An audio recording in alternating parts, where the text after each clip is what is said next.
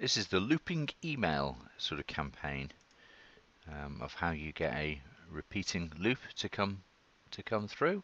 So very simple, very straightforward. You just need a trigger and then two sequences. So if we have a look how this is set up, you just set up a tag that triggers somehow in some way. That then runs into a sequence, and what you do is remove that tag and then send the email out that you want to send.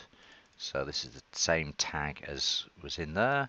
That then runs to another sequence. Okay, it's important that you have two sequences here. You have to exit this sequence here into another sequence, and then you need whatever the delay timer is. You don't want this straight through, otherwise this email is going to loop all the time.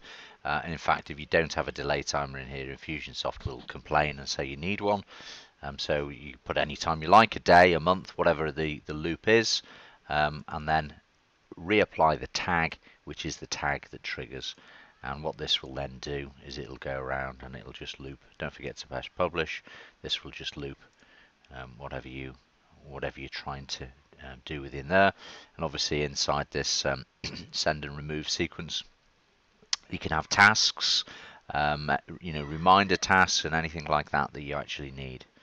Okay, very easy.